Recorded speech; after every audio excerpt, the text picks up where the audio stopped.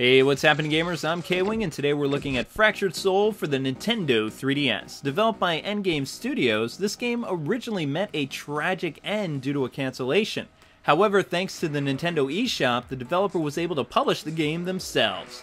Fractured Soul is old-school platforming goodness at its finest, and plays a lot like Mega Man. Well, if Mega Man was cranked all the way to 11, this game is insanely difficult and made by platform gamers for platform gamers. That says a mouthful right there, folks. Originally, I thought this game would have a variety of puzzles split on two screens though. You know, where one screen is strictly platforming and the other screen is for zapping bad guys. Well, Endgame doesn't do that at all. So you'll need to adjust quickly to the dual screen gameplay or this game will eat you alive.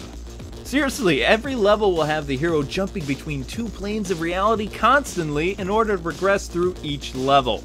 Every once in a while, the developers treat us to a Gradius/Ikaruga shoot 'em up, and I love that. The difference here, though, is your ship's health will deplete if you just avoid enemy fire. Instead, this game demands you kill as many foes as possible to prevent losing more health.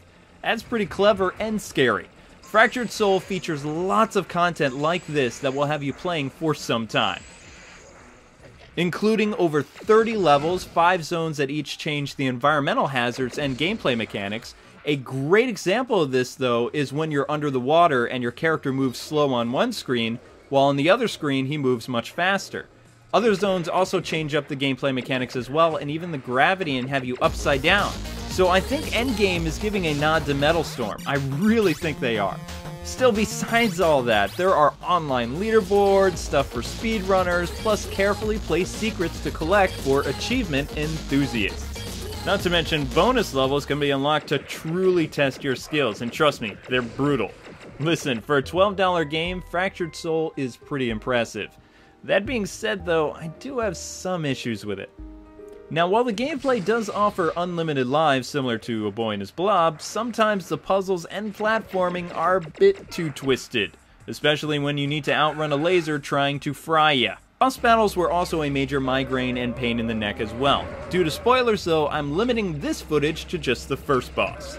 But as you can plainly see, bosses have multiple forms, are very cheap, and avoiding incoming fire is very difficult, since both screens are being fired upon at the same time.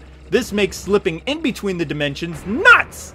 But I digress. Personally, my biggest issue with this game is definitely its score. It's just way too atmospheric for a game this exhilarating. It just doesn't fit at all. It's like, wrong.